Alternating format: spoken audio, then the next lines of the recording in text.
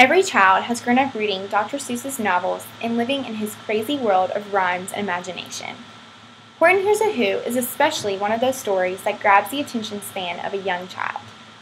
This heartfelt book came to life in 2008 when the story of Horton the elephant's life was put on the big screen. Horton is an enormous elephant with an even bigger heart for the people of Whoville that live on a speck of a flower, and Horton finds them by hearing their mayor's voice on this speck and telling him of the dangers that their town lives in. His caring spirit takes him on a long journey outside of his comfort zone of his jungle where he lives to this place on a mountain where this huge field of flowers stands, where there's no existence around them for the Whos to be safe for the rest of their life.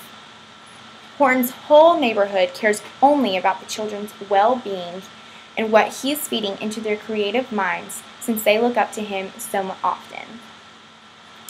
The children see him in a way that scares the parents into thinking that Horton is corrupting their minds with his tales of a city living on this speck of a flower.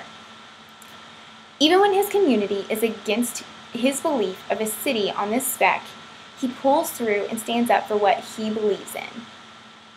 Just before being tortured by his fellow townspeople, the Whos, believing in Horton's world, make themselves known by making noises and yelling so that Horton's world can hear their crying out to survive.